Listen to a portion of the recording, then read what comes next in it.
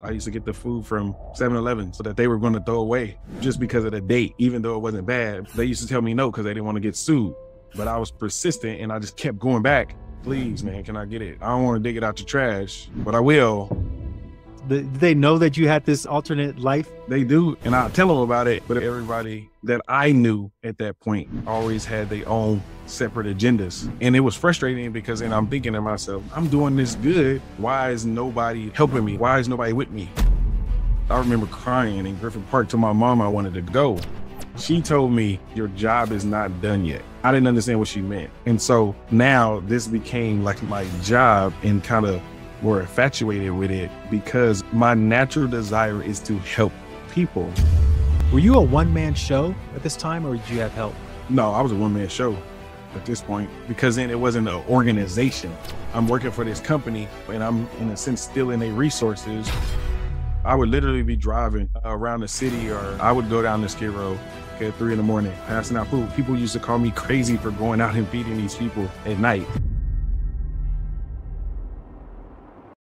Talk a little bit about your family dynamic. What was it like being in your household?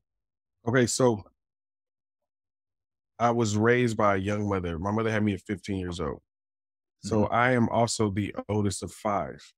So the dynamic of my childhood was really a lot of responsibilities on my side. Some that were, given to me by my mother.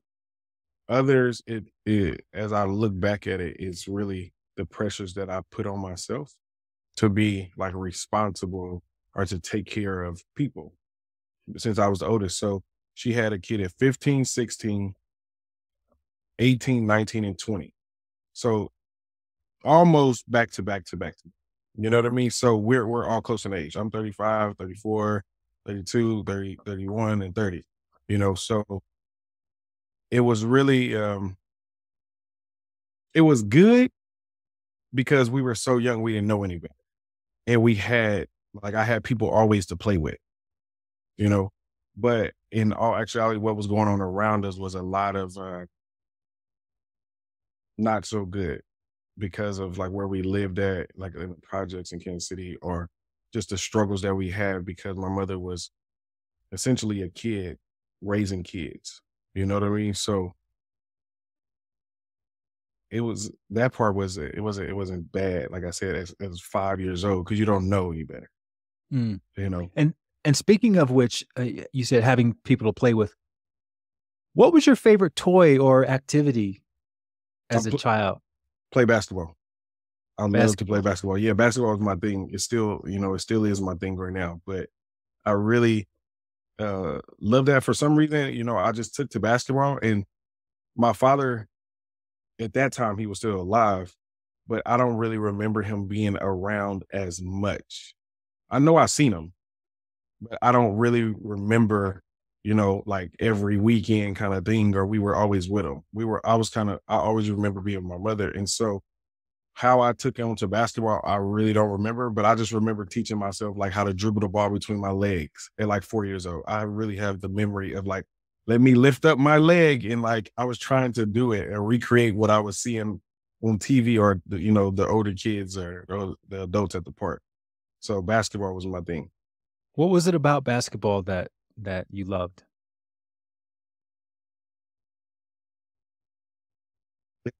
It seemed exciting. It really gave me a sense of like, because I was so young, so it was always older people. So it was that yearning or that pull to play, to like be with the older kids, since I was the oldest. So I never had anybody to like, everybody that was younger than me, they always needed something from me, you know?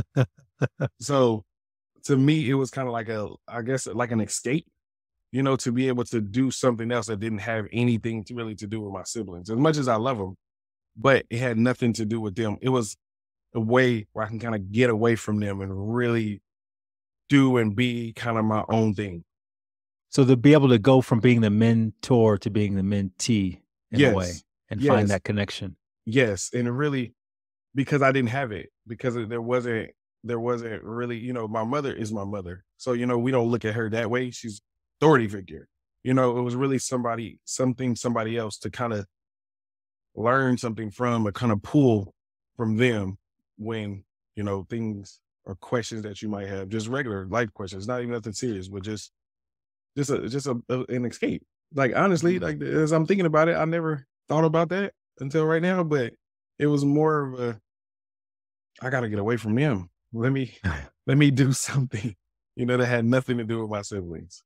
But that mentor and mentee thing, that like it's gonna come into play later. And so I'm Right. glad you said it because that's exactly how it felt for me. Because I was the oldest, and even then, out of my group of friends, I was like the responsible one there, the one teaching or the one helping.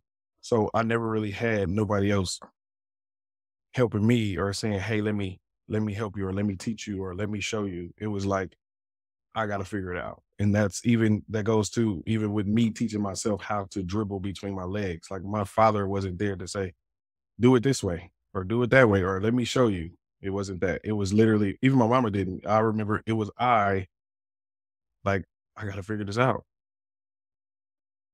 And was your dad not living with you all?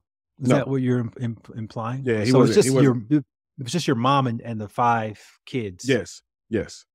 Yeah. He wasn't living with us. I don't, I don't remember where he lived at. But like I said, I remember seeing him, but just not regular. He wasn't there that way. Was he the same dad of all your other siblings? No, so just me and my sister that's right underneath me. So it goes me and then 2 girls and then 2 boys. So Got it. me and the sister right underneath me, that was her dad as well.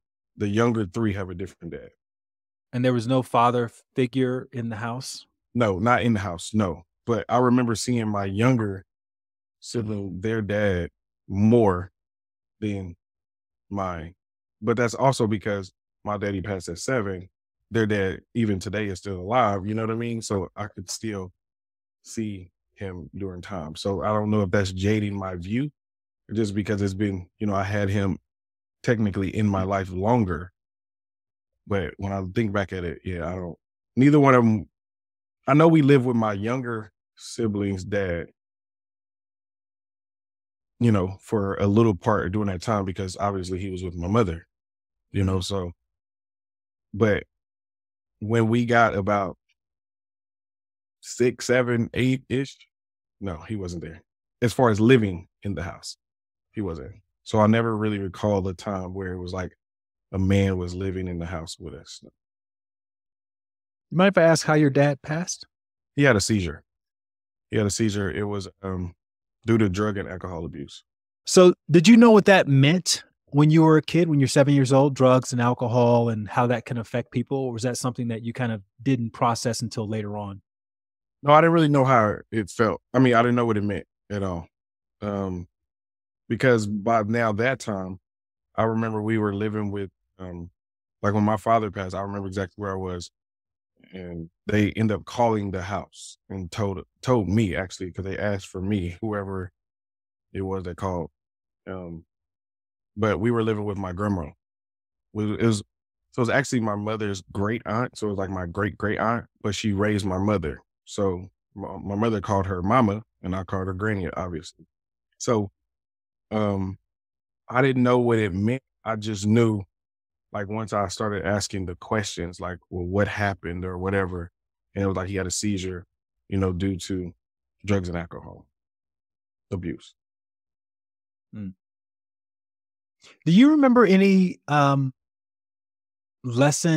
lessons that you were told when you were a kid, either by your mother or your great aunt or any of the caregivers that you were surrounded by at that time in terms of, what to do in life and how to It was succeed or always whatever? no, it was really about taking care of people, like my siblings, because it was so many of us.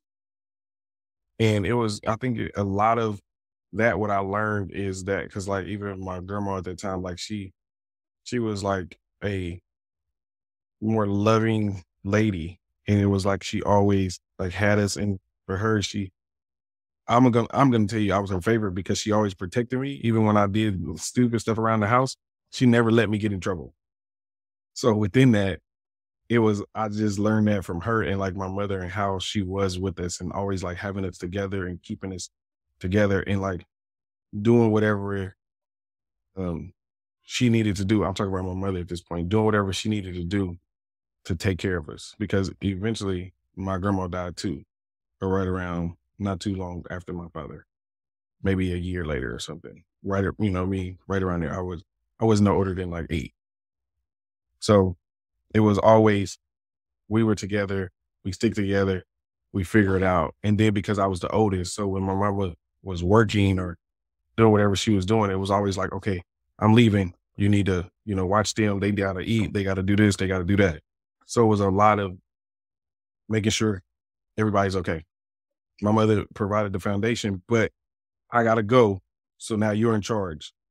Make sure, make sure, make sure. Hey, they got their homework to do. Make sure, make sure, make sure.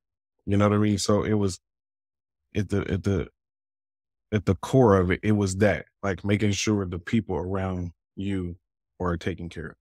Hey, so a lot of you all have been reaching out with your guest suggestions. And look, I appreciate it. I do. And to help make it easier for those guests to say yes to my invitation, I need you to subscribe to this channel.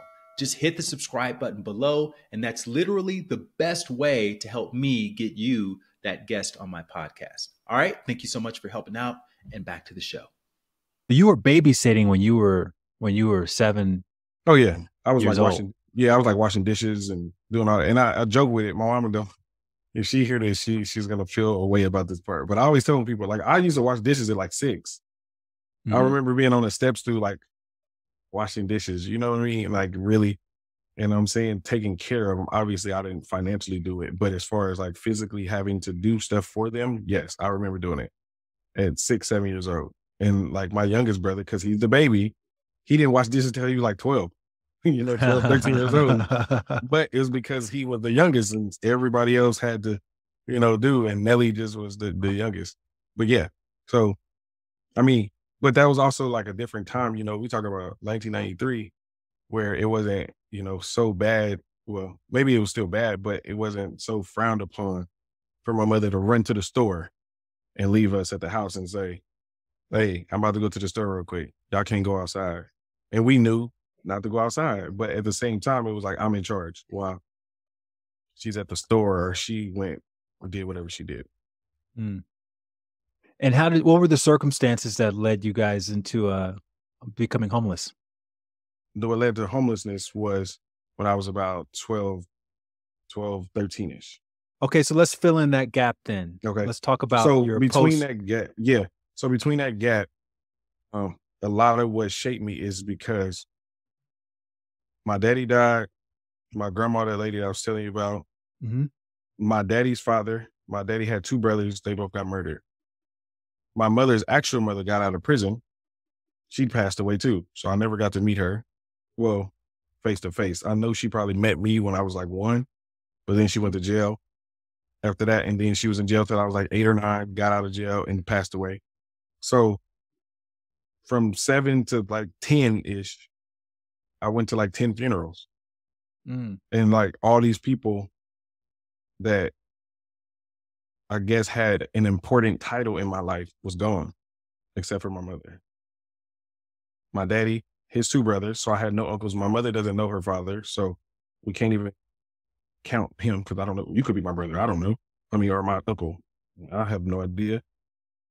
So only 2 uncles that I had, they were his daddy gone. So that's 4 males right there gone. It's just in my life.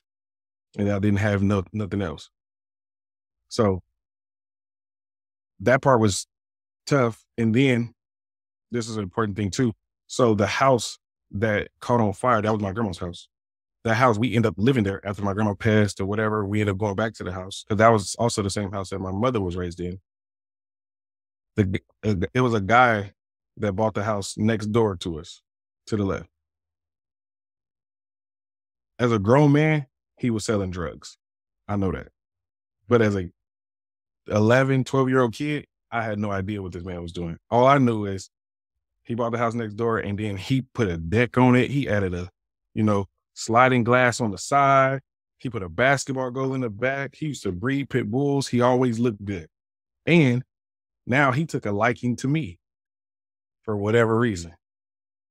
So me and him obviously got cool because I used to admire him. He used to have the latest Jordan. He always had Jordans on. He had on a Tommy Hilfiger sweatsuit. And like, these are different things that I wasn't never privileged enough to get. I seen my friends have it, but I never got to see this. So one, we bonded over basketball, like I said, because he played basketball. And then I would see them playing and I would used to ask him, can I play? Or for a while, it was always, you too small, you too little, you can't play with us. We adults, no, you can't play with us. And eventually, because I was taller, then he ended up letting me play with him. Obviously, I wasn't good enough to play with him, but he still allowed me to do that. Mhm. And that helped me because then now I'm playing with adults, grown men at 12 years old. But he Mhm. also gave me a puppy. He gave me the money to go buy the dog food for the puppy. But when our house caught on fire now, a few months later,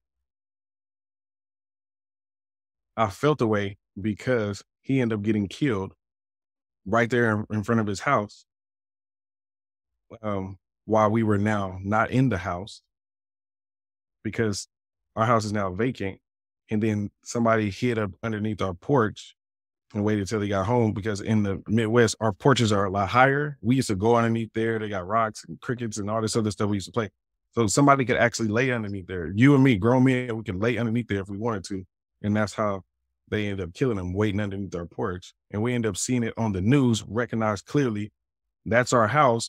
And now they're filming about this man getting killed next door. That hurt because it was like now the only at this point, the father figure that I got now again, now he's dead. Yeah, no, that's I wanna go back a little bit and talk Okay. about, a couple things. So, he was into drugs. You didn't know that at the time, but No, you apparently you admired some of the things that he had. What was your idea of success at that age in your life? he was. This man had a convertible car. He bought the house. Like I said, this house was a rundown beater and he had it painted. He did all these home improvement. Oh, I forgot. When I went in his house, he had a fish tank in the wall with like sharks. And this is like I said, this is the 90s. I just didn't understand because I never seen nothing like this before. He always had the latest shoes and the latest this and always looked good. I mean, he had his friends always looked good, whether they were men or women. He used to have these parties, and I remember looking out the window like, damn, I wish I could go to one of these parties. Never could, but I was just too young. But it was like, if anything, and then like the little stuff that we would talk about, I can't remember it now, exactly what it was, but it was always like, it was to help me like succeed in school. Like I said, when he gave me the shoes or when he gave me the sweatsuits or some of the clothes, is I know it was because I was saying like, damn, that's nice. I wish I could afford a pair of Jordans. I wish my mama could give me something. And it was like, I got you. No problem. So How did success your at that mom time. feel about him giving you stuff? My mama was cool. She would have known he was a drug dealer, right? Yeah, I'm pretty sure she knew what it was. But I think at that time, like he was cool too. They were probably around the same age. And she would go to the parties. She was over there. She was over there, whatever was going on.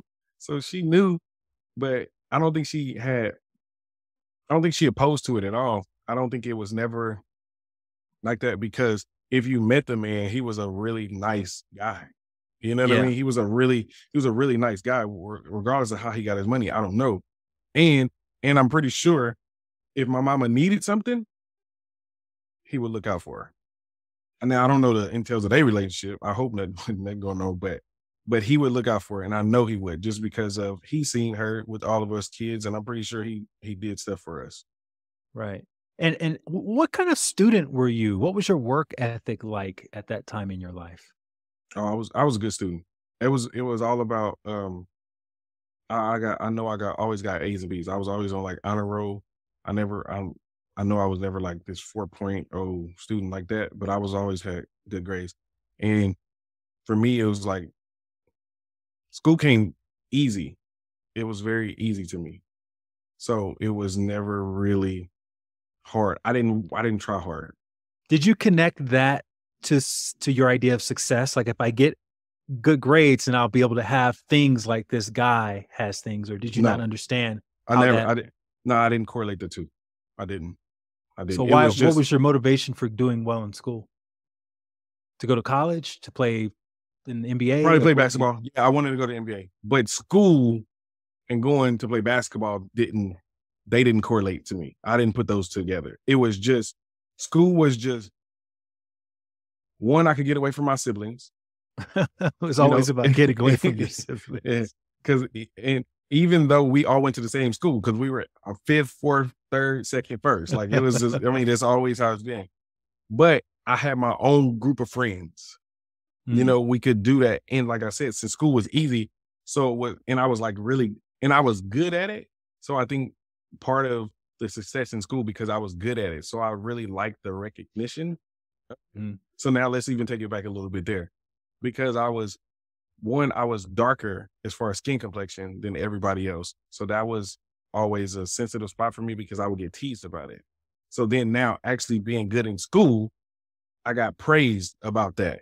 So it was a way to kind of offset and counter the laughing, because then I was good, because then I was on the honor roll, or I was getting another little plaque, or, piece of paper, and, we taking a picture of it, so it was You like got those. teased by black people or white kids for I being got teased dark? by black kids for being Okay, dark. Yeah, it was always, I mean, white kids, I don't think they gonna get it that way, you know. right, But the black kids, yeah, for sure. got it. Yeah. I mean, it's just a thing in our community, unfortunately. And how did your house burn down? It was an electrical fire in the wall. The house was old. I mean, the house was old. The house wasn't in no good shape. I'm pretty sure. I mean, as thinking back on it, they didn't keep it in good shape because we live with roaches and rats. I mean, I heard them out in the, like, at night or stuff like that. So the house wasn't in the greatest shape. So, Were and you then guys in the house when it we were caught in the fire? house at that time. Yeah, we were actually in the house. And then remember, I think I'm pretty sure my mother must have called like 911 to help. And then anybody know anything about fire? I mean, the hole might be, small, but then they go over and beyond to make sure there's no extra additional fire in the wall. So like really the house had a huge hole in the back, like in the kitchen. Was it a standalone house or was it connected to? It's like a row house. No, it was a standalone house. Okay. Hmm. So what happened once the house burned down? We Where'd ended up, you guys go? that night we went to the Motel 6. Like the American Red Cross gave us like a voucher or something. We stayed in the Motel 6 for 3 days. And then from there, we went to a shelter. We went to a shelter. We was in a shelter between the regular shelter and we went to a battered women's shelter. We were there for like 4 or 5 months. But that was because it was trying to like, build back up and, my mother get some money and whatever else she was doing to try to get us like an apartment or something from there. Did she have a job at the time? I do not remember, but I would like to say she did. Okay. I would like to say she did. But she, at that time, she didn't, I know she didn't always work like the best jobs. She didn't have Right. the best jobs, so I'm pretty sure it took her. That's why it probably took her a while just trying to either get some money or find some assistance for us to like help us get a place. And so now you're the man of the household Yes. and you're in a shelter. Mhm. How does that make you? What's your mental state in that situation? Still got to make sure we good.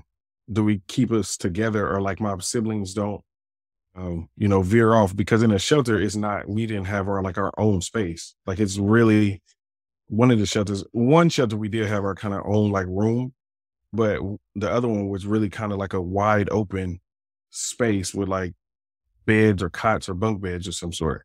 So within that, it's other kids there, there's other, people and doing all these different things. And it was just trying to make sure that one, like we kept doing our homework because we still went to school. She still got up, took us to school every day. So it was really trying to, like not get in trouble in a sense. Like let's just stay to us. We, like I said, we had enough of us to play with each other. So we didn't necessarily need to go outside of that. And because that shelter, it was pretty dirty. I remember it's like rat traps and all that. Like I seen, like you wake up and it's like a rat that they caught, in the trap. So I really didn't want to do too much outside of that. It was really kind of like stay right here together. Was it something you were hiding at school, or did you not really care what people thought? Nah, yeah, that would have been something I would have hid back then, just because I was, as much as people talked about me, I was still a little bit more popular, and I think that that would have hurt to kind of like tell people that like what we were going through at that time. Even though I wish I could have said it, but I don't think my pride, my little pride at 12, 13 would have allowed me to say, we live in a roach rat infested shelter, down the block and we don't have no place to live. Like I wouldn't have said that. Were you playing ball for school at this point? Yeah. But during the time when it happened, I was in middle school now. So we literally was like, I went to like a different school like every year.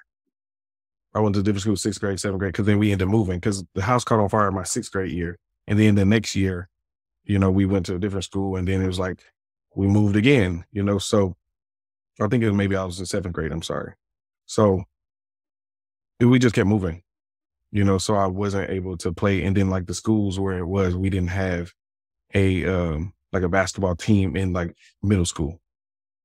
Might have had some sports, but because of my home life was, the stability of my home life, then I wouldn't have even felt comfortable doing that at that time. And especially then now, like trying to get any extra fees or, if you needed new shoes and stuff like that, like we wouldn't have been able to do it that way. So yeah, it really wouldn't have happened that way. Did your mom know about your basketball ambitions? Was that something she was also? Yeah, she was well aware of it, but at that time, that wouldn't have been her focus. It wouldn't have, as much as I would have wanted her to push that and do, obviously what I say, whatever she can, but it was like us being together and having a stable home was her main concern. Mm-hmm. Yeah, I would say that for sure. Okay, so then I think at around 12, you moved to Los Angeles, correct? No, I didn't move here. No. We didn't come here till I moved here as an adult after college. Yeah. So that whole time we stayed in Kansas City. Okay. Yeah. So let's move on then to the next. You're out of the shelter. You're in a house, right? And what's your thinking in terms of your life, where it's going to go, what you want to do?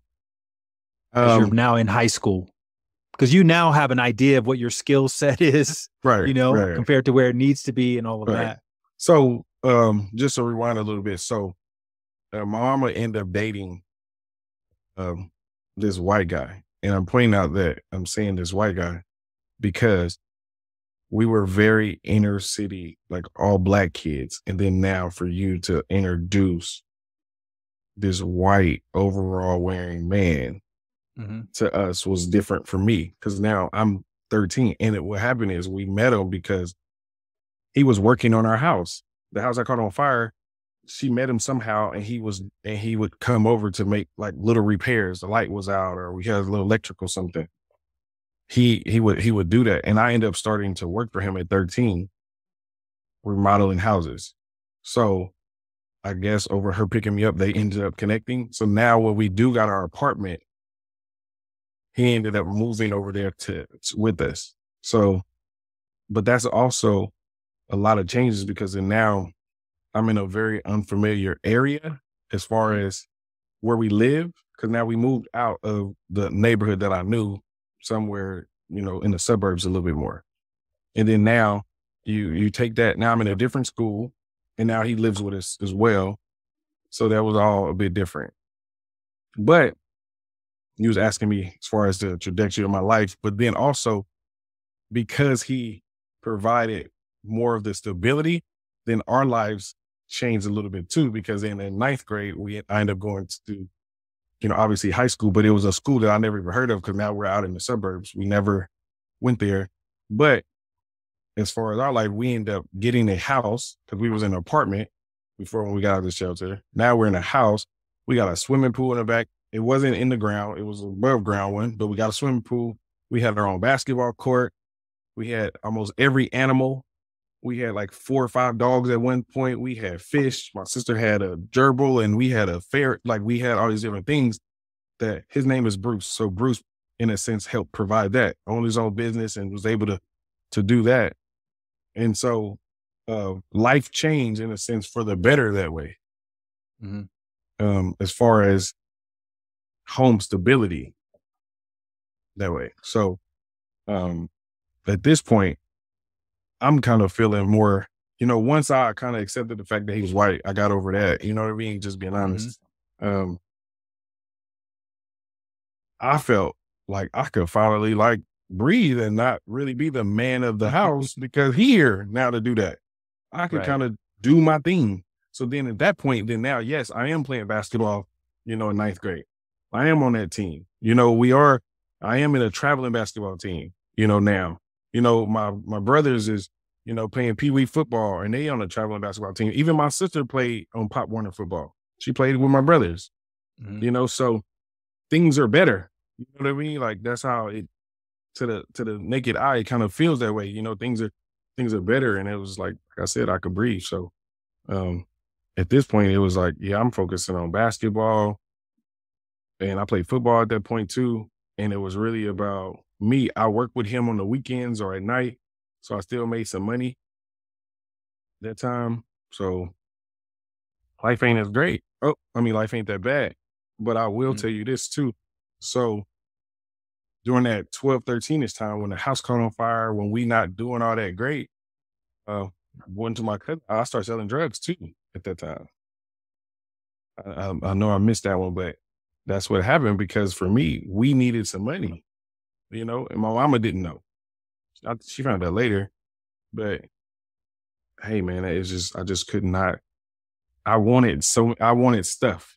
I wanted to be able to feel normal. I didn't want to, it's a difference between, when you poor and you just don't know you poor. Like, I knew it, felt the responsibility and wanted to do something. And my cousins that was 3, 4, 5 years older than me provided a way to do that. And I did it.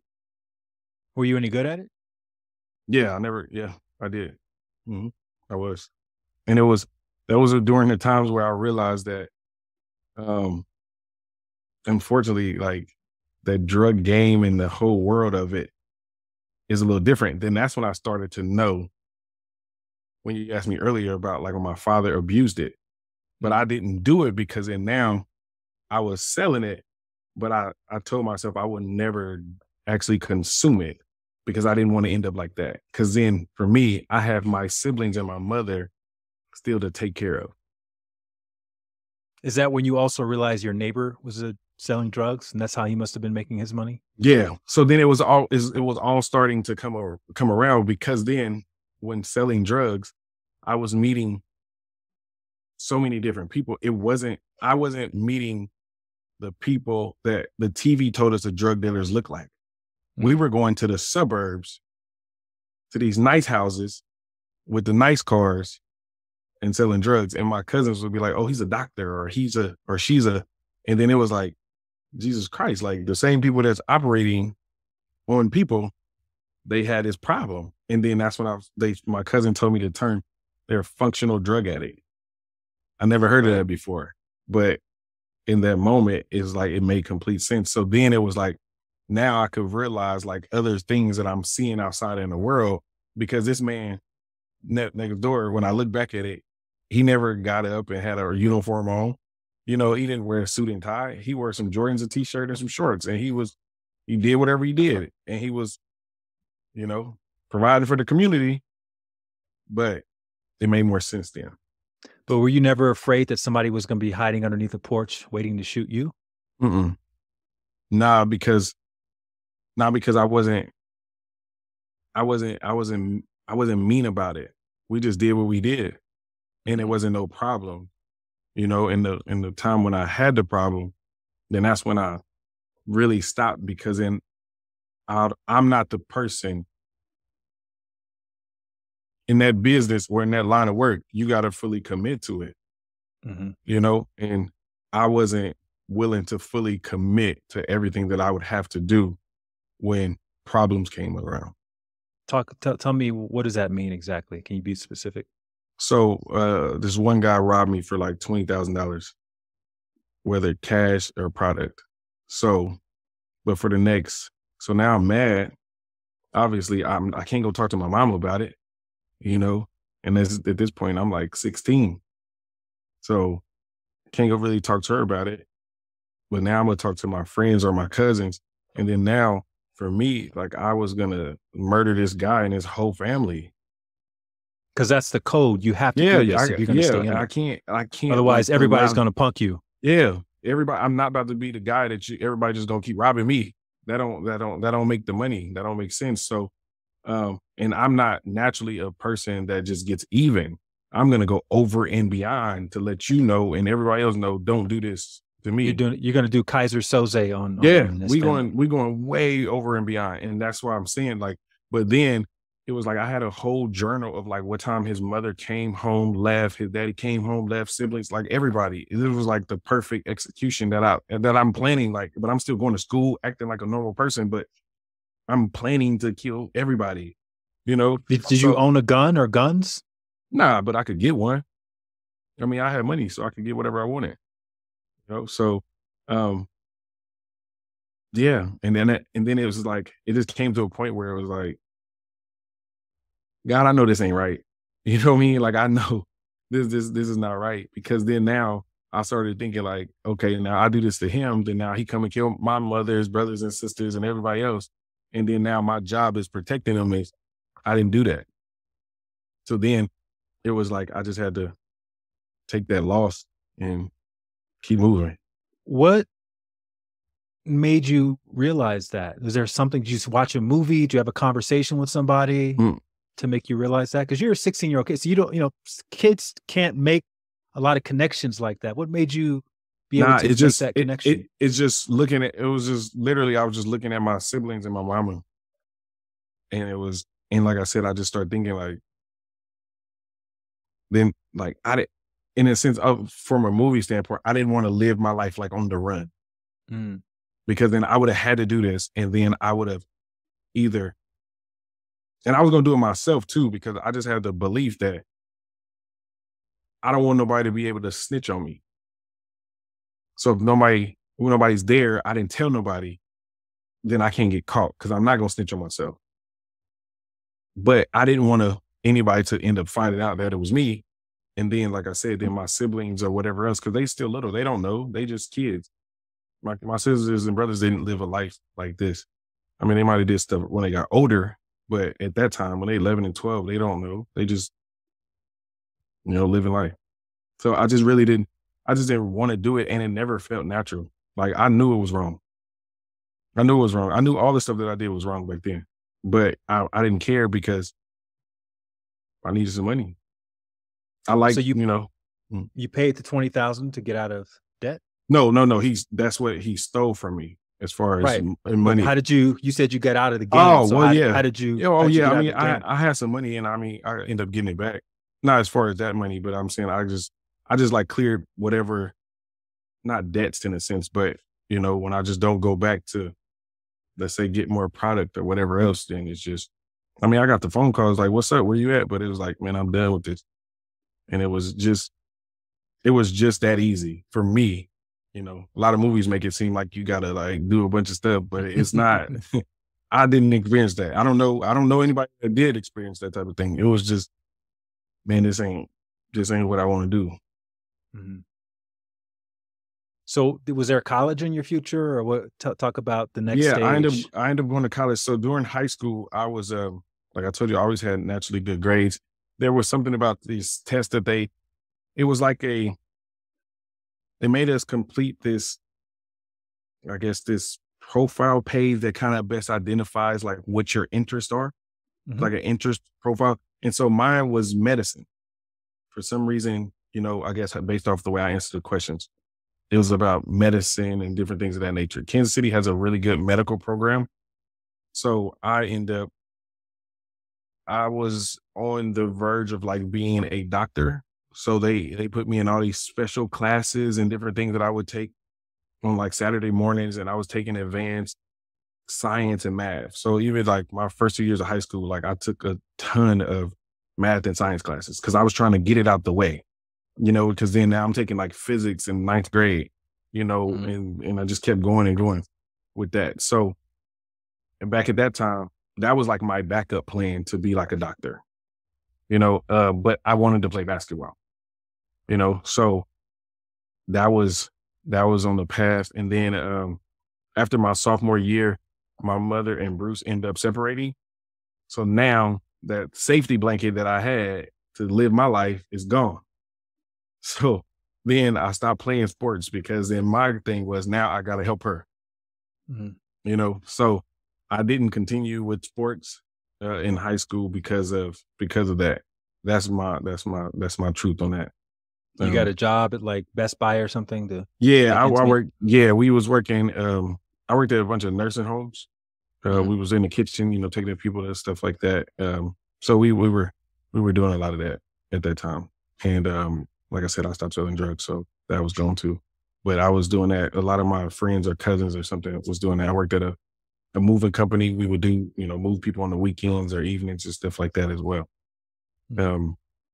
But yeah, so, and then I ended up stopped going to the medical classes and stuff like that too, because now I'm like 17, about to be 18 years old. So then now it's like, well, really, where am I going to go to school?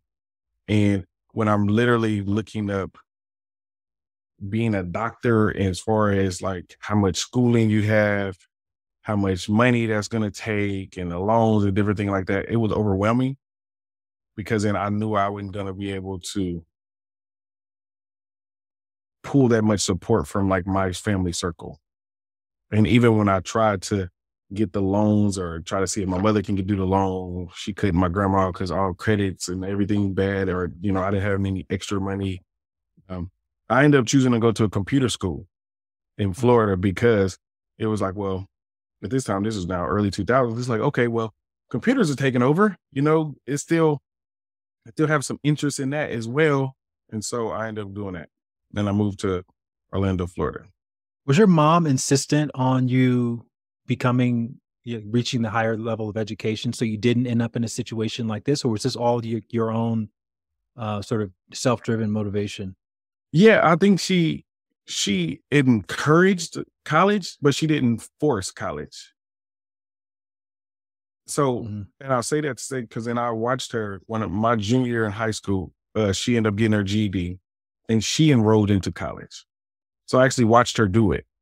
You know what I mean? But it wasn't saying, well, you have to go to college. Like, you're going to college. Like, you need to go take the SAT. You need to do this. You need to do that. You need to do that. She never did any of that. It was really like, if I wanted to do it, she supported it. But it wasn't like, you need to do this. This is what you got to do. Let's prep. Let's do this. Let's do that. It wasn't that. You said later on in an interview that one of your regrets was you didn't encourage your siblings enough. What did you mean by that? Because I was the kid, in a sense, that always had good grades. I didn't get in trouble. I kind of got to do what I wanted to do as far as being out, because I had a car and doing different things like that. And I didn't drink or I don't smoke. So I wasn't getting in trouble. You know what I mean? Like that. And as my siblings grew up and I went to college now, then when I would call back home, because now at this time, I'm 18 years old. So my youngest brother is 13. So he doesn't need me as much anymore. He's in now middle school or whatever, about to be in high school.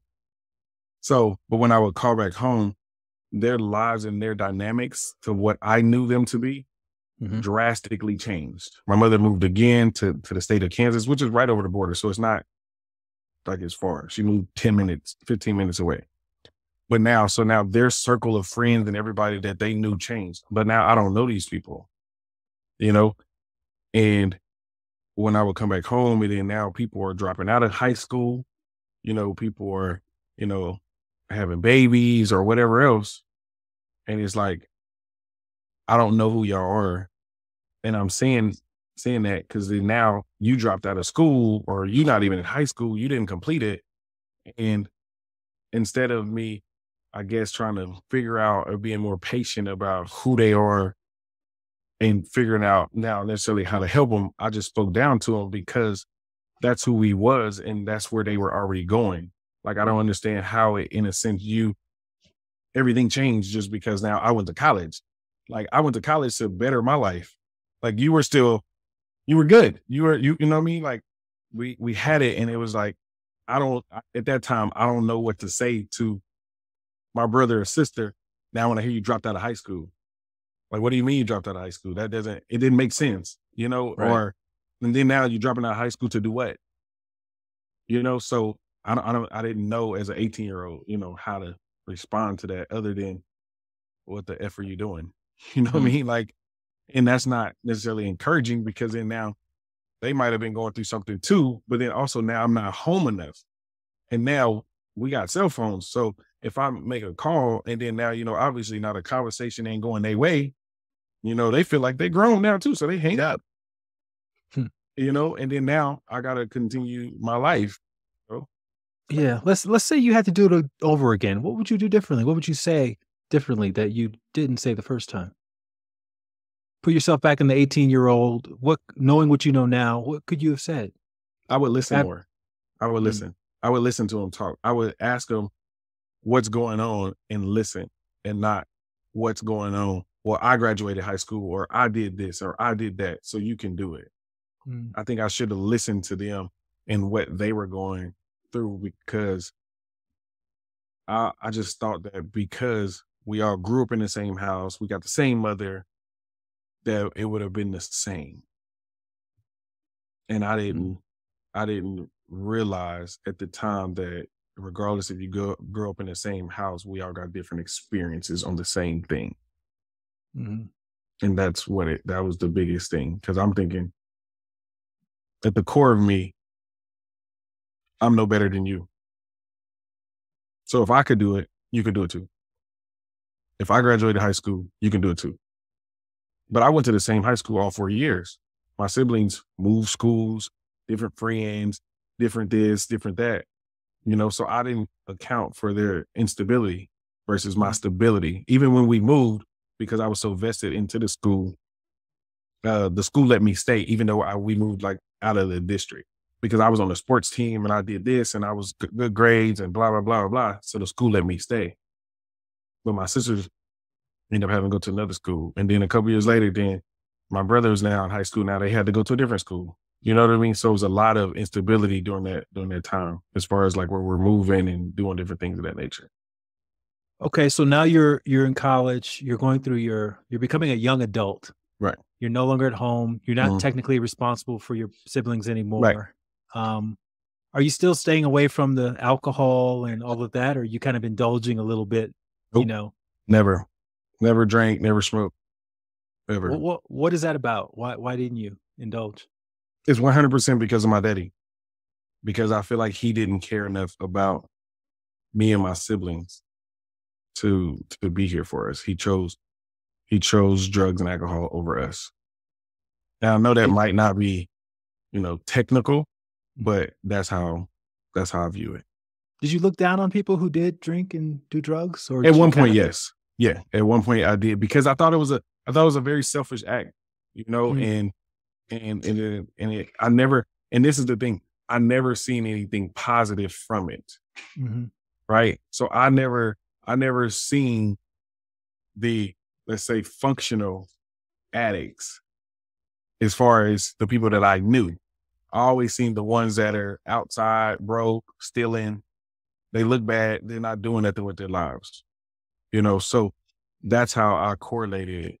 And then we were losing, you know, we was going to funerals all the time. So yeah, I never knew that until I was a little bit older, in a sense, how you can still be successful in a sense and maybe have a habit over here on the side. So what was your idea for your life at this point, now that you're finishing up commuter school?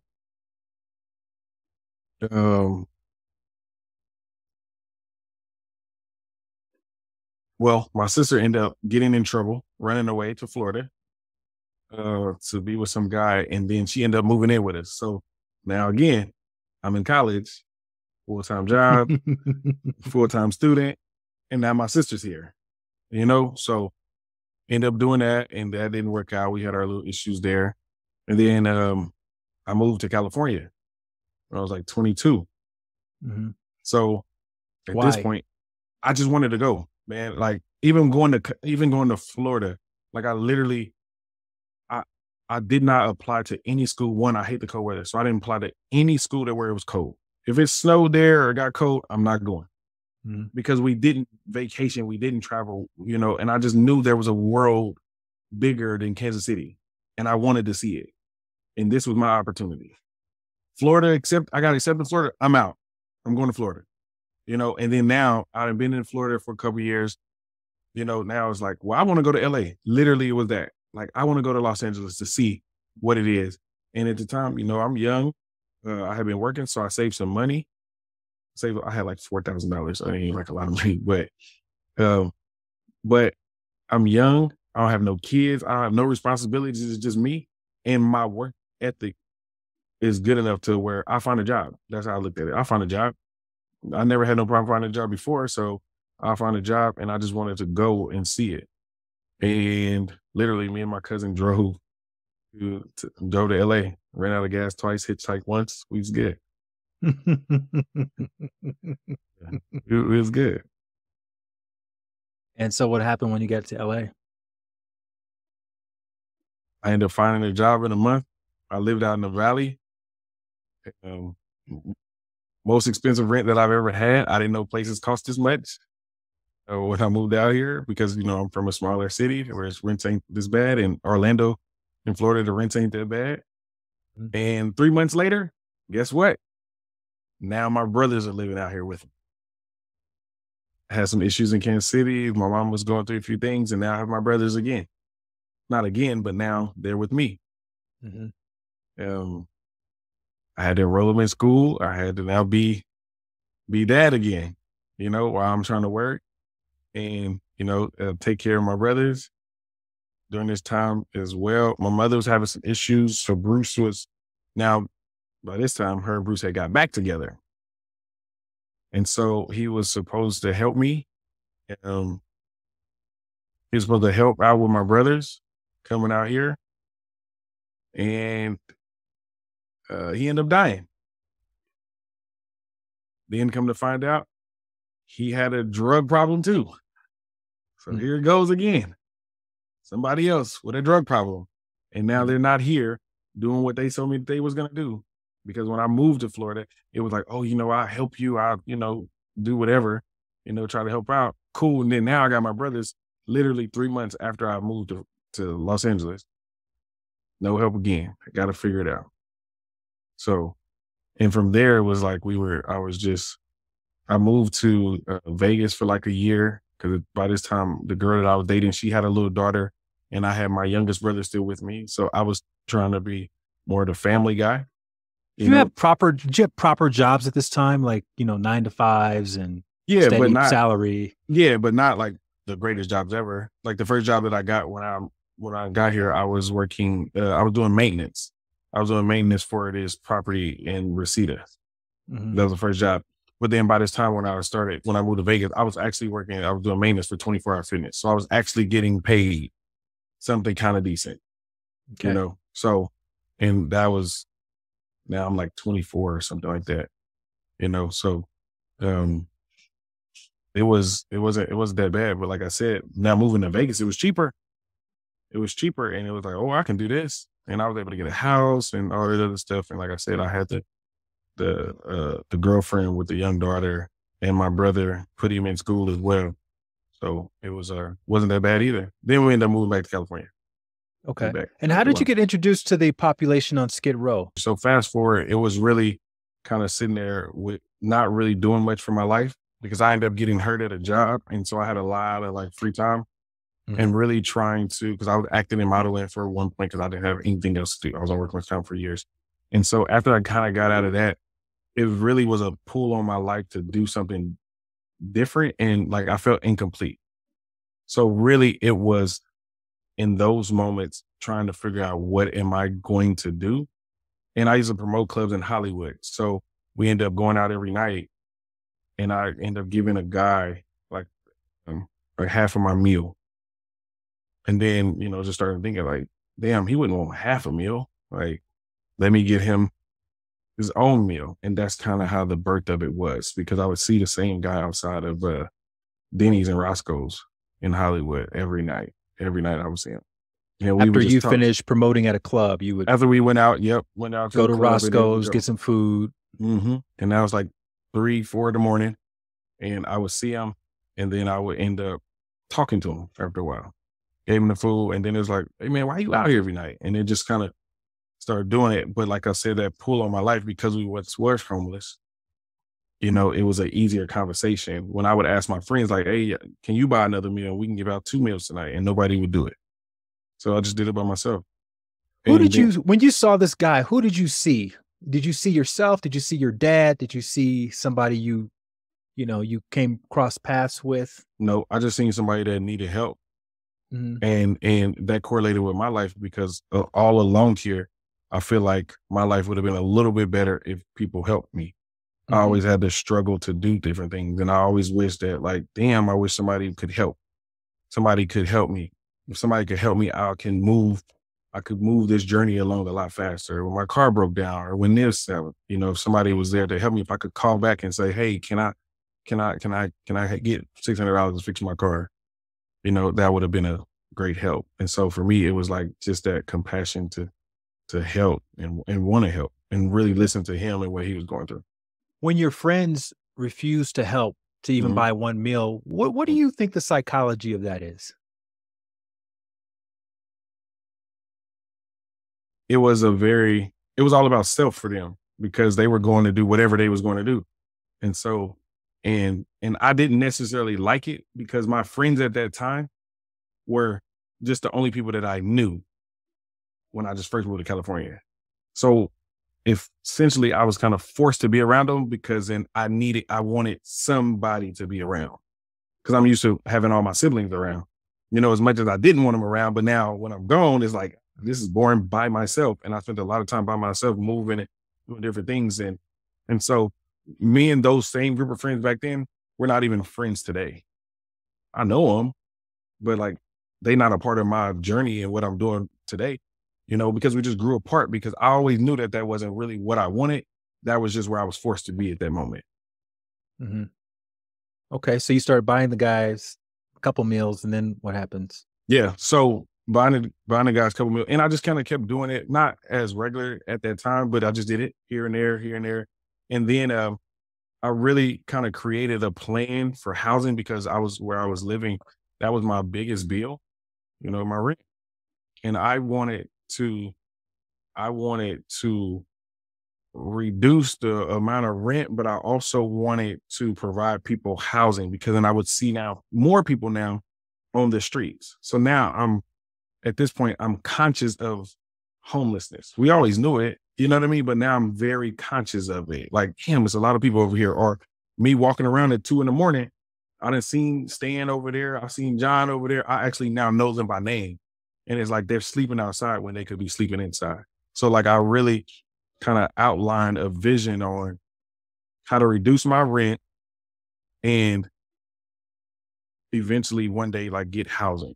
And so what I did is I created a plan as far as, if I managed the properties, I became a property manager, then I could live there for free. Right. But then also I targeted companies that helped homelessness. So then now I wanted to be a property manager for places that worked with homeless people, because then for me, I didn't know enough people to be able to ask the questions. So what I did is I worked there. It was like a paid internship. If I worked there, I worked inside of the mold. Now I can learn. I can ask the questions. I can look at the paperwork. I can see who's coming in and how they were doing it. Because this in my life, I just don't feel like I've been fortunate enough to know the right people. So it's always been a struggle to get information and how people's doing it. Especially now I'm living in a big city like Los Angeles, people doing a bunch of stuff out here, but I don't know them. So now let me work there. And that's what I did. I started working at a property management company first. Well, I lied and said I did it in college. to get me in the door. And I moved from my 1-bedroom apartment to a studio apartment, like unbelievably small. But now I'm a property manager. I don't have rent. So now that provided me the flexibility to now go out and now like seek these other companies. So then when I found a larger company that actually did what I wanted to do, I ended up applying there. But now I actually have the skill set that they need, because I didn't have it before, but this was a smaller company, so it was fine. But now I'm going to this bigger company. And that's where, it was a very strategic plan how I went in there and introduced myself and how I got that job. And then from there, I worked for them for like 6 years, learning how they getting the people, where are they getting people, like, what does this mean? Like, and meeting the social workers and just kind of really talking to them and going to the de-escalation training. And I literally said yes to everything that they wanted me to do, because in my plan too, I'm also now figuring out bare truth and like what I wanted to do with that. And at that point, I didn't even have a name for the organization as well, but it was literally like, okay, God, this is the speed. This is where I need to be, but not necessarily for working for somebody, but kind of how can I make it better? Because then I also noticed a bunch of flaws within what they were doing. And I also, because now I'm the property manager, I'm depositing like $30,000-$40,000 every month into somebody else's account. And they don't even treat the people as good as I know that there has to be a better way. Mm. And so that's where like really the birth of it, because when I did it, I didn't necessarily know it was going to be what it is today. I just knew that the passion for the homelessness, because of what we went through before, and also now I'm actually getting to know these people and like now hearing their stories versus just, walking past them like I did all them other years, or drop $1 here and there, you know what I mean? But it was literally that. But then I also remember, even when I would drop the dollar, I always had like a little slight conversation with people. Like, hey, what you doing? Don't, and I would really tell them, it was my thing. Hey man, do something good with it. Because because in my brain, I'm trying to steer them away from drugs and alcohol, because for me, that's probably why they're here. But now for me, I done lost everybody due to drugs and alcohol. So Mhm. I didn't want that. So yeah, I want to help you, but it's like, I don't want to feed into your habit, So then that wanting to help you now with my organization goes even further, because now I can give you housing to really move you off the streets, and then now work on those other little issues. But like, I got to get you safe first. And that was always my thing. See, because it still goes back to helping people, like getting you safe and making sure you're good as best as my ability, obviously, because now we're adults, but still it was that housing is you make sure people good. Cause I've been without a house before. Like we had to sleep in the car, a little bit in the snow, or be in a house with no heat. Like I get it. So how can I make sure that other people don't have to go through this? So you're in your mid to late 20s at this point? Yeah. Yeah. By this time. Okay. Yeah. So, man, I know a lot of people in that age, they're just looking to make as much money as possible, or they're looking to go on as many dates as possible. Right. And you're sitting around thinking, how can I get all these homeless people off the street and get them safe into houses? Right? That's what you were thinking about. Yeah. What was there a motivation underneath that? What were you looking to make that into a business? I wasn't, not at that time. I wasn't looking to make it into a business. I was just looking to do it because I had, been trying to do stuff. After working all these end jobs, I remember crying in Griffith Park telling my mom I wanted to go. And she told me, literally, she said, your job is not done yet. And I didn't understand what she meant. And so like that kind of stuck with me, like my job is not done. And so now this became like my job, and kind of more infatuated with it because of my natural desire is to help people. Like, so that personality test when I was in high school about being a doctor, helping people, is still there. It's still like, that's at the core of who I am. Me being the oldest, as much as I hated being the oldest, but like I do get joy taking care and making sure people are good, Mhm. even though I hated it, and I used to run away from that responsibility, but like it wouldn't leave me because that's at the core, that's who I am. So, and I So sacrificed a lot of money and everything else by doing it this route, but and your mom knew what you were doing. Is that why she said that? Your job is not done? Or what was she referring to? what she told me is, she said, if you came back to Kansas City, you wouldn't be happy. And she said, as much as I want you to be here, obviously close to me, I just know that you wouldn't be happy being here. Because one, she know I don't like the cold weather, but I'm pretty sure she wasn't thinking that. But for me, I like the opportunity to be great. And at that time, I probably wasn't able to articulate it in a way that I may be able to do it now. But I feel like she was wise enough to see that in me. Like everybody around here is not doing nothing. Like your friends, she might even still see some of my friends and like they not doing nothing. And I'm out here now meeting people, whether who's promoting clubs, and I'll tell her like, Mom, I seen Snoop. She really loves Snoop, but even like little stuff like that, because of where we grew up, that doesn't happen for us. So she clearly seen in it somewhere the excitement or knew something else about me that I didn't know about myself, to say your job is not done. And she wouldn't like let me come back home, Mm. even though obviously I could, but she wouldn't. She was like, no, you need to stay there and figure it out. And it was like, I guess maybe she didn't want me to quit either, because she know that's not who I am. So it was so many different things of like why she might have felt that way. And I know some of it is how she might feel about her own life or what she didn't do, or maybe when she been scared to move or, jump outside of her comfort box, and then she don't want that for us. So that's why I love her for that, because she, a lot of my motivation of what I do right now is because of my mama and for her support, even though it wasn't financial, even though when I was a kid, I wish she had more money or did whatever else, but she always loved us and she never gave up on us. And this was a perfect example. When I wanted to give up on myself, she didn't give up on me. She made me look in the mirror and keep pushing forward. Were you a one-man show at this time, or did you have help? No, I was a one-man show at this point, because then it wasn't an organization. It was Mhm. now I'm working for this company, and I'm in a sense stealing their resources, or like we getting food donations from them. And I sidebar to people, hey man, like I go out at night, can I get some food too? And so I would literally be driving around the city or, the bridges by my house. I used to get the food from 7-Elevens, that they were going to throw away. And just because of the date, even though it wasn't bad, but per their rules, they have to throw it away. And they used to tell me no because they didn't want to get sued.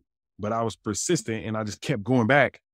Please, man, can I get it? Like, can I get it? I don't want to dig it out your trash, but I will, And then it was like once 7-Eleven was good, he was like, oh, call my buddy. I'm going to call him right now. Tell him you're going to go get the food over at that 7-Eleven. And now I had like 5 or 6 7-Elevens that was giving me food all the time.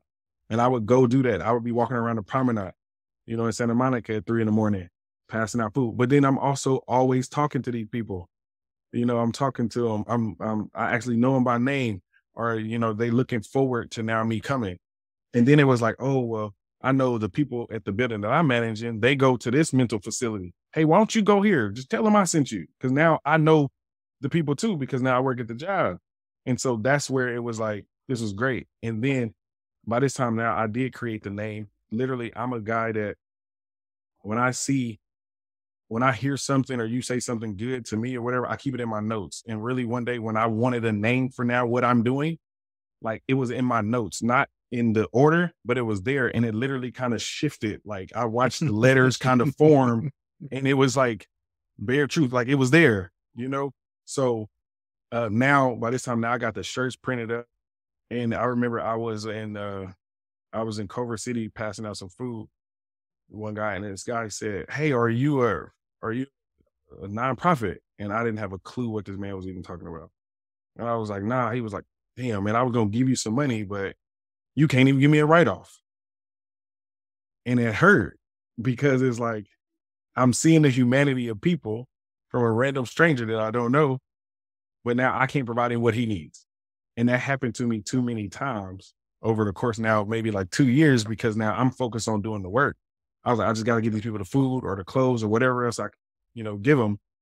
And I didn't really understand the business side and why that was so important. So I was doing the work for years before I turned it into a official business.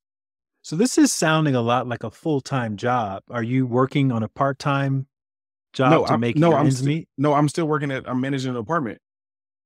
I'm managing an apartment building. So I did that literally by day, and I was like Superman at night or Batman at night, and then I would be killing myself because I'm up, going around the 7-Elevens, picking up food, and then like going to pass it out and trying to find. By yourself in your Yeah. car. And every once in a while, maybe the girl I was dating or whatever would come out with me, or I could maybe get one of my friends. But for the most part, consistently, it was always me. What did your friends think about this? Did they know that you had this alternate life? Yeah, they knew, but they do. And they just was like, all right, be careful.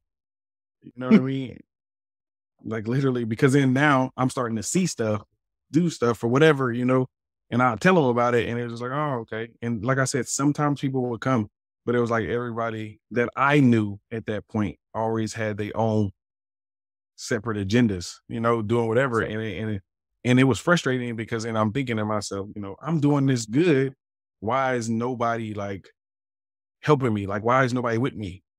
Why wouldn't nobody come out? Like, yeah, I know I'm tired in the morning too, but you can come with me. And like, I just wish that people, seen the vision at that time. So let's say somebody's listening to this and they're doing something on their own, their one-man show, and they want to recruit help. Well, is there something, now that you've had all this experience looking back now, because you have volunteers now, is there something you could have done or said that could have enrolled people to help you a little bit easier? In my experience, honestly, it wasn't the people that I knew. I had to step outside of that bubble. And it was complete strangers that started coming with me. And unfortunately, it sucks. It sucks to say that, but then I also say for me too, like my family in Kansas City would have helped. I believe that they would have helped, but I was just in Los Angeles. You know what I mean? So who was your first volunteer? My barber. He's cutting your hair and you're like, hey man, I'm going out tonight to 7-Eleven. You want to come? My barber gave me $200 and I cried right there because it was like, he actually believes in me. Yep. He gave me $200. That was the first time. I mean, people gave me like $1 or $10 or something, but he gave me $200. That actually makes sense because your barber's like your therapist, right? He's listening to your story. And I'll be talking to him. Yeah. Yeah. He really supported that. And like I said, it made me, it was like one of those confirming moments where it was like, okay, I'm doing the right thing. I got him to, I got my barber to give me $200. And mind you, his job is to collect money from me. You know what I mean? I paid him for a service and he gave me $200 and he said, I believe in you. And I was like, all right, I'm good. So prior to that, you weren't even sure if you were doing what you were supposed to do. No, I was just doing what I felt was right, regardless of what people said about me, regardless of what, why would you want to go out there with those people? It was always something. And it was like, mind you, these are now people that have been now that came to like my kids' birthday parties at this point. Like these are close people to me that wouldn't support or wouldn't help out or do nothing, like literally nothing. Maybe they prayed for me, you know what I mean? But that's about it that I know, and that's what I would always say. It made no sense. Like, I don't understand it. But then for me, I'm always on the flip side of that. You want to do something, let's go do it. Let's, but they didn't. But, and I appreciate them for that because it made me work harder to prove to them that this is what I was supposed to be doing, and I still welcome them in today. I have a little conversation with them now, but I welcome them in because we need the help and support. And a lot of people told me, hey man, I didn't see it. I didn't know what you were doing. I didn't get it or whatever else they told me. And I was like, well, thank you.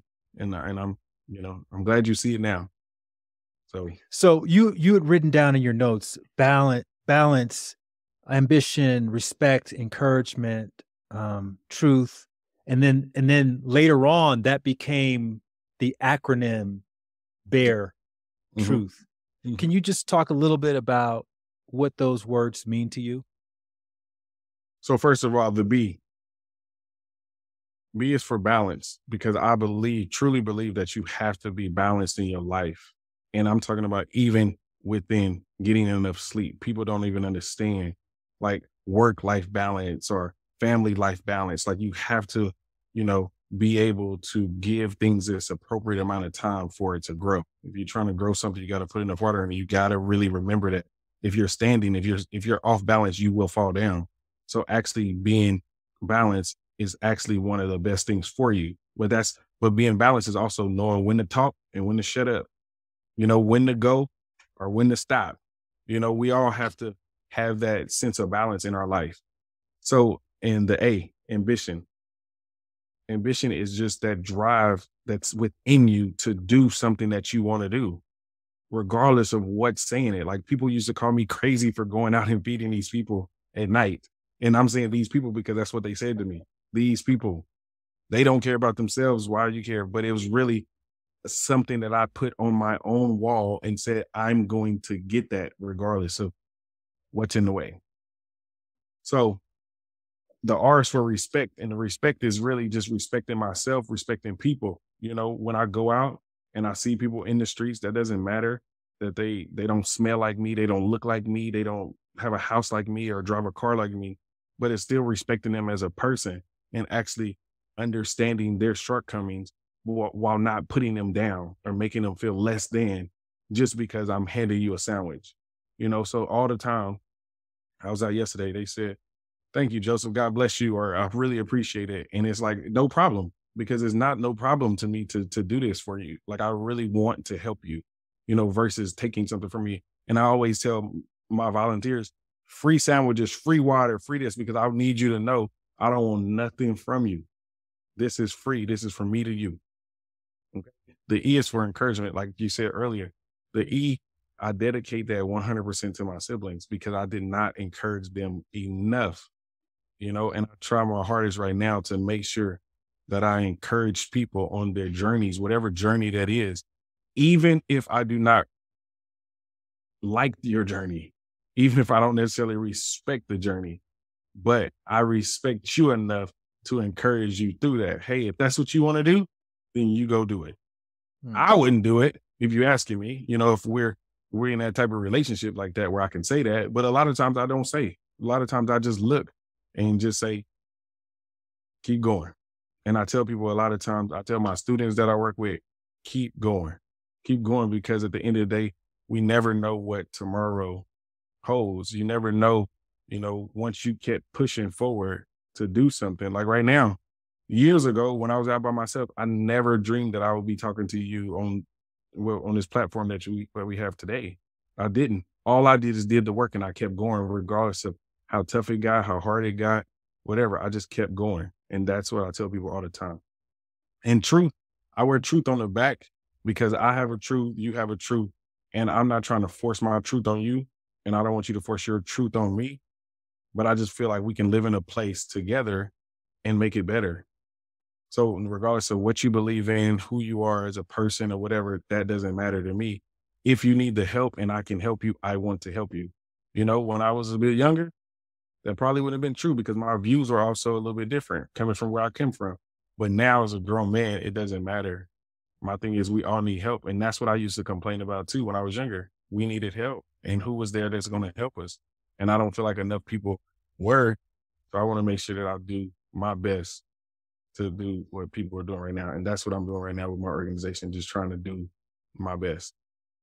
What has been your outlet or your spiritual foundation or any kind of practices that you've kind of turned to help release stress from all the pressure you must have been feeling doing all this and burning the candle at both ends for years at a time? First of all, I believe in God and I'm a Christian. So that's where my faith lies there. But I also, um, I would, I would like go home to Kansas City to get some type of, let's say, normalcy for me, because I'm very familiar with that, familiar with the people, you know, and just that was kind of like my outlet. And I talk and I talk to people, and I really do enjoy giving back. So if there was a time that I'm feeling something, I really would say, let me just go out and be amongst the people, and where we go get some sandwiches, whether it was 10 sandwiches or, or 10 burgers or whatever it is, and really do that, because at the end of the day, it's a constant reminder for me that life could be way worse than what it is. And probably what I'm complaining about really isn't really that bad. Hey, really quickly, if you like this content or if you don't like it, let me know down in the comments, because your likes and comments are going to help me learn what you want more of. And then that way I can keep bringing you the good stuff. All right. Thanks so much for your feedback, and back to the show. Okay. So I'm living in, some urban area. There's a homeless area within the urban area. I'm inspired by what I hear. What are some of the what are some of the things in the playbook that I would need to know to go and help people? For one, is compassion. I go down the skid row to let people know that they're not forgotten, and that they are loved. Mm-hmm. So for one, we start there, and then from there is really having the conversations with people and really understanding them. I was a victim of my own doings, I would say, because I would go down the skid row or give people food and think that, they homeless, they hungry. Of course they hungry. So they gonna eat this sandwich, or they gonna eat peanut butter, or they gonna eat this, and why not? But then really not looking at them as people, to think that just because he's homeless, that don't mean that he doesn't have a peanut allergy. So those moments, realizing that they are people too. So then now when you talk to them, then they'll tell you exactly what they need. Like, that's why I know that fingernail clippers and socks are a really big thing amongst the homeless community, because they turn around and they use their socks to wash their face or to wash up, But now if they had socks and now they had hand towels, they could use the hand towel for their body and use the socks on their feet. And a lot of them don't have nail clippers to clip their nails. And then that end up tearing up the socks or tearing up the shoes, So it's all these different, these different things that we don't know, or we don't pay attention to, So I would tell everybody to pay attention to that, as far as what they're doing on that side. Mm-hmm. I have a friend who, he's a homeowner. Mm-hmm. And he's in Los Angeles, and there's a tiny little homeless encampment underneath one of the overpasses in his neighborhood. Right. And he was out one day, and he was taking a picture of one of the tents or whatever they had set up. And the guy got upset and started chasing him. And he got spooked, right? As anybody probably would. Of course. And so then he became really concerned about this homeless encampment. And I said to him, and this is just completely off the cuff, I'm like, why don't, instead of like trying to get them removed necessarily, I said, why don't you go to your neighbors and raise some money and pitch in and try to help these guys? I mean, right. And then he said, well, maybe if we do that, then more people will come and move in over there. And I think a lot of people kind of think like that. I think a lot of people are scared because they think people are mentally, imbalanced, or they'll try to stab them with a hypodermic needle. What do we get wrong about homeless people? Maybe even the ones in our neighborhood. So some of those fears, I tell people, the fears that you do have are valid, right? But just like we all know some bad people, there's also good people, but people are people. So at the end of the day, like I said, once you really talk to them and see, because just because you help them out, that doesn't mean that people will come. Because then now, if you help them out, then you will probably understand some of their challenges of why they're there. It could be something political. Maybe you might have a political influence in your community or in your city. And now you can go to the local politicians, or when it's time to vote for these different propositions or different things of that nature, to bring more money to them, or to the homeless shelters. A lot of the homeless shelters are really bad, right? So the people don't want to live in there. They would prefer to live on the street than to live in a homeless shelter. But now let's imagine if we volunteered at our local homeless shelter to clean up the homeless shelter, then now more people might decide to stay inside versus outside. So it's just a way of changing the way we think. If we change the way we think, we'll change our life. And it really starts with the people because we think that we know what everybody wants, and that's false. You don't know what your neighbor wants. The only way that you'll know what anybody wants is if you talk to them. And a lot of times we don't talk to each other. Mhm. Yeah, I interviewed another woman who does a lot of work on Skid Row, and she said, "Look, everybody comes out with food on Thanksgiving and Christmas, but what Mhm. about the day after Christmas? What Right, about the month after right, Christmas?" right. So what are if someone wanted to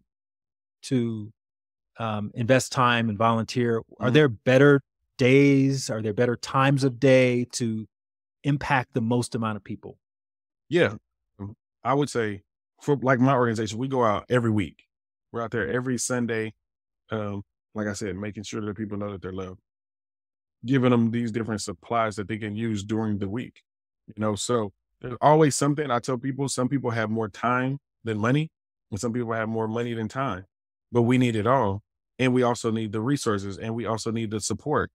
You know what I mean? If you understand, you know, if you understand that your car ran out of gas, then it'll be easy just to go put gas in your car. But you guys gotta know what the problem is. And most people don't know what the problem is. And I'm saying that's why I will invite you out and you can walk around the streets with me and we can have a whole conversation and you'll get to see who these people are, what they talking about versus just driving past them and saying, ugh. Mm. Because a lot of the people are does have mental illness. But then you think Los Angeles has the largest mental health resources in the country. So it only makes sense that a lot of people with mental illness move here for the support. You know what I mean? So it's that same thing that they need it. We need the support. We need people to come out. We need the volunteers because for me, I used to be one person having, buying one sandwich or one burger and fries. Guess what? I could only feed one person. But now if we was all able to donate or supply or connect me to your buddy that owns the grocery store, connect me to whoever that's making the grants, or connect me to your mom down the street that does whatever, then now I could feed more of the people. So then now those same challenges or those same worries that we're worried about people, let's say jumping in your backyard. I had a guy tell me, well, these people used to jump over my fence and steal my items. Well, we had a processes that where I could donate it to them, then they don't have to steal your tent out your backyard. I gave them a tent, I gave them the shoes, and I'm not trying to tell people not to do whatever they want to do with, or donate to any other charity. I'm just saying we go directly from your garage to the streets. This is what I'm doing right now, or I ask everybody to donate $1 a month, just because those add up. Because then now I can, instead of buying 5 pizzas, now I can buy 10 pizzas. I can feed more people. I can touch more people. And so for the ones that do want to get off the streets, then that's when I do have the housing, So if I can touch more people, we can do more. If you can connect me to more people that's in charge pulling the strings, then I can do more, because at the end of the day, just like your buddy that owns a house, I want those people out of his backyard too. I do. I want them out of there. I would prefer for them to be in their own house. I really don't like the fact that people have to sleep on the street. I don't. Or people begging for money or people, stealing or doing whatever they're doing or doing drugs or, needles and whatever else. I really would prefer for people to do that in the comforts of their home. Right now, You I can't afford it. you've opened up or helped to open up a few transitional houses, Yes. right? The Yes. Balance House, the Ambition House. How did that come about? Working at that apartment, it was literally that vision to say like there's ways or there's opportunities to do it. Was it hard? I literally would tell social workers for 2 years before I got anything that I had opening because I wanted to establish the connection. And everybody might not agree with the way I did it, but this is just how I had to do it, with what I was faced with. But you have it so that it covers their utilities, it's Mhm. furnished. Are people So donating all that? some people are donating. Actually, there's a lady that was just texting me. She told me she had a couple new couches that she would like to donate. So some people do donate to different things. A lot of times I'm partner with mental health facilities or these homeless shelters where we have a working partnership. as they get new clients or as I get beds open, we contact them and we can move them in. And then by that, it's the state is actually, supplying the funds for those. So it's not like I just have this major grant where anybody can come. It's person by person. Or some people are working themselves, because what people don't know is that a lot of those people that live in the streets and tents have jobs. They just can't afford, the first, the last, the this, the that, the that. And so that's where we come in and try to provide an alternative that might be a little bit more cost efficient, but it kind of covers, everything as well. All right. So if someone is in Los Angeles, the Los Angeles area, I'm moving out of my apartment. I have some stuff I was going to give away to Goodwill or throw away. I want to contact beartruthinc.org. Yes. And see if I can give some of my resources over to you guys to give to homeless people. Yep. That's what happens. That's exactly what else what happens every day. Yeah. Is there anything else that anyone listening to this can do to help or support? I would say, we can start by, going to the website or to the social media page, which is official_BA.R.E_truth. And you can kind of reach out and just ask the questions. I would say just ask the questions. If you have something on your heart, you can go look on the website to see the programs that we have. Some people donate specific things for specific programs, and that works. That's perfect because each one of our programs need the additional support. Like I said, I ask people to make the monthly reoccurring donations. You can do that right from the website. There's a donate button, and it could you can automatically do it. And you could really see those fruits, kind of come to life with the actions that we do. And if you do want to come out and volunteer, I have a lot of people too. Like you said, some people are scared to go outside or go to Skid Row. I have other people that make the sandwiches at home and just drop them off. There we go. And we still pass them out. So you didn't have to go down there and actually walk around with us. But if you would like to walk around with us, I would love to have you out. Even you too, whenever you're back in town, please come out and I could show you firsthand exactly like what we do and, how we do it. And most people that come out, they end up loving it and just, keep coming. Yeah. I talked to Jordan Taylor, who is how I found you. And she said that she thought it was going to be something she did like once or twice. And then, right. Me too. Now I thought it was something she was going to do once or twice. And now she's like, I'm coming every week. Yeah. And she started this other thing, 12 months of giving. And she's considering taking allowing this to become a much bigger role in her life. So I'm sure you see that a lot as well. I see it. And I appreciate Jordan and I love her for what she's doing. And like I said, literally, so even with her, she's, they took on my organization that first month. And after, that last Sunday in January, I was like, okay, Jordan, well, I'll see you later, whenever, and she was like, oh no, I'm coming back next week. Yeah. And it was like, even that. So for me, it's like, I know I'm doing something right because I had no idea that that's how that was going to happen. And like you said, those type of things do happen more. Yeah. I'm always shocked that, people, and she posted about it. Otherwise we wouldn't be having this conversation because I wouldn't even know what you were doing. Correct. So let me ask you this, and to just wind things down a little bit. How are you, with all of your experiences now working in the nonprofit area, how do you define success these days? I define success how many people I help. As far as when this 65-year-old man thanks me and cries to tell me if I didn't have this house and I didn't allow him to come in, that he would have died on the streets. That's where I get my joy from now. All the other stuff is good. The accolades or people clapping or people wanting to meet my mama or talk to her or, those things are all good. Don't get me wrong. I appreciate them.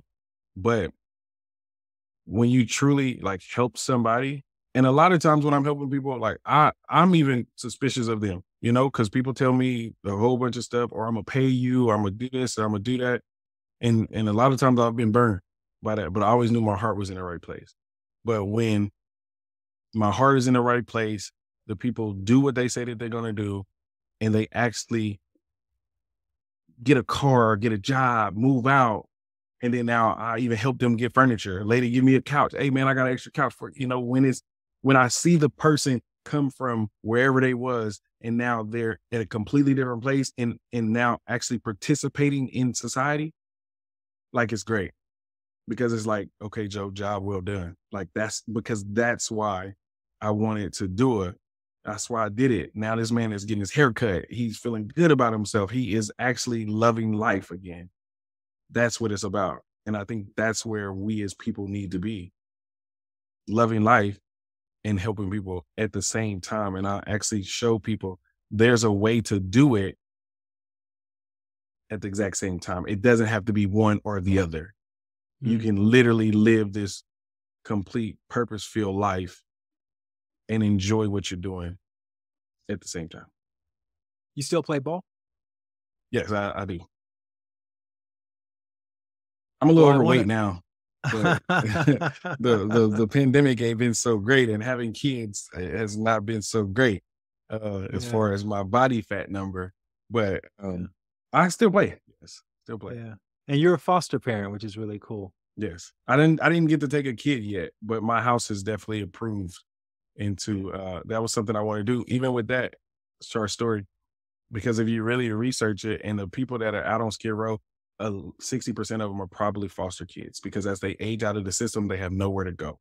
And then they end up down there. So I only knew that by talking to them to figure out where they come from, what's their story. And then that's what made me want to be a foster parent, because we weren't foster kids. We never entered that system. I don't really know anybody that was ever really into that system, but talking to them and going out there years after years and talking to people and really finding out their life, then it just shined on me. And then I started housing them, in my transitional houses. And then I was like, I want to take that step forward and actually have a greater impact, because by the time they get to my transitional house, they're already 18 plus. But then I could do it here and make a larger impact on somebody that's a lot younger and kind of catch them before they have to go into my transition house. Well, I like to wrap these conversations up, looping back around to what we started talking about, which is your favorite activity, basketball. And, basketball obviously is a team sport. Right. And as much as you wanted to run away from the team that you were born into, right, it ended up playing a pivotal role in really preparing you to help to encourage the people that you selected as your team, which was this community, this homeless community, this foster care community. And I think about that I don't know if it was Phil Jackson who said it or whoever, Kobe. I see you have a mama mentality plaque behind you, but there is no I in team. Right. And to do what you've been doing, it's taken a lot of obviously motivation, self-motivation, but also just inspiring other people to see your vision and to be a part of that vision and to be a part of your team. And so I just want to acknowledge you for all the times you had to say yes, because I'm sure even now with everything that you've done, you still probably wake up some days thinking, and I just want to, I just want to throw in the towel. This is so much having to ask people to help me all the time. Yes. And, but you keep saying yes, because I think, like your mom said, your work is not done. And probably even, I'm sure you probably even think about your dad sometimes when you're out here doing this, and you're thinking about how proud he would be, in his most sober state to see you 100%. I think that stepping up the way you're stepping up 100%. and really making these people the family you never had. Right. So, so thank you very much, man, for sharing your story and talking about the stuff that maybe you don't talk about as much in this interview.